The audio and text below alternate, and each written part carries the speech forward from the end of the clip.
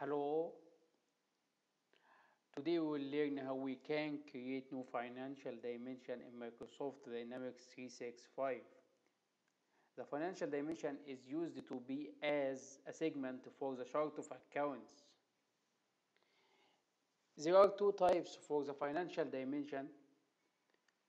The first one is called custom dimension. Second one is called entity-backed dimension.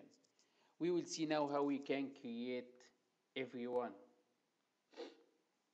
If you want to create new financial dimension, we have to select General Ledger module, okay, chart of accounts group, dimensions, financial dimensions. New, if we want to create new financial dimension here, we have to click new. The system will ask you about the value for the dimension, if it will be custom dimension or entity backed dimension. If it will be custom dimension, you have to select custom dimension.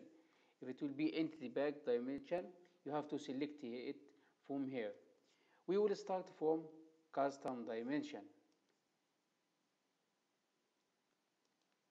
Here, for example, company branches. Take care about here, you have not take space between the name for the financial dimension, as if there is any space here, the dimension will not be saved. Okay, here report column, for example, branch. The dimension value mask, you can use it to specify and limit the amount and the type of information which you can enter for dimension value if you want to do it. Okay, after you enter the name, the dimension name, report column, here dimension values, new dimension value, for example, BR1, branch number 1, new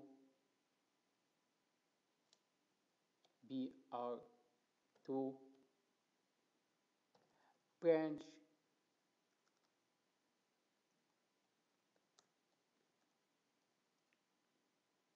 number 2. Control S to save. Just close the screen. Here you have to click activate, as this dimension will not be able for using until you activate it. Activate.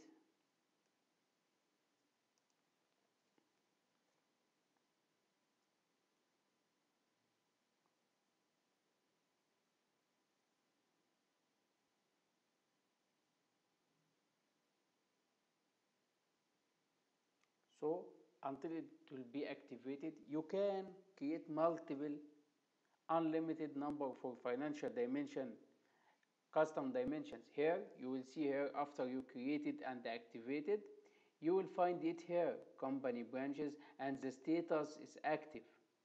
Okay, if we want to create entity backed dimension, for example, I will create new, use values form.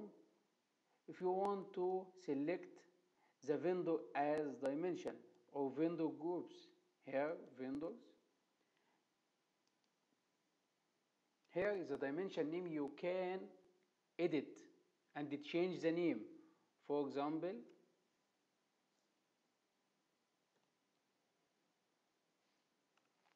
you can change it with any name which you want to create.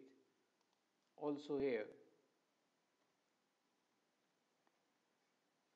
if you click dimension values,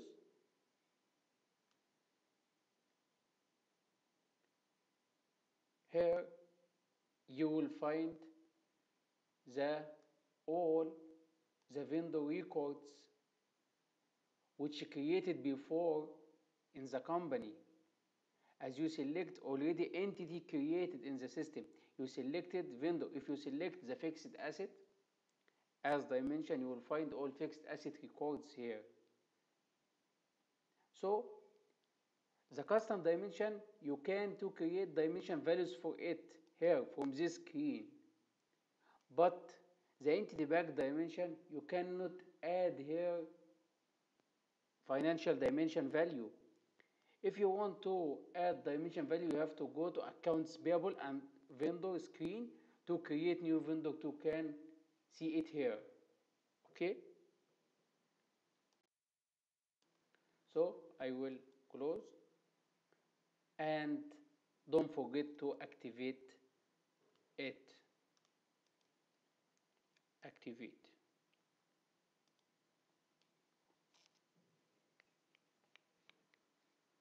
Now it's completed. Here you can find the dimension, here supplier, and the status is activate.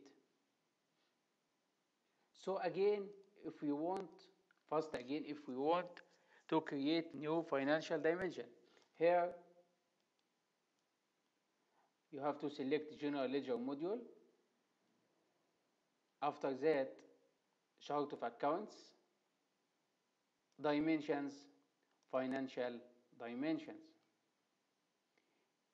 New, you have to select, you have to decide this dimension will be custom dimension or entity back dimensions. If it's custom dimension, you have to select custom dimensions, or if it will be entity backed, you can select all the entities here available.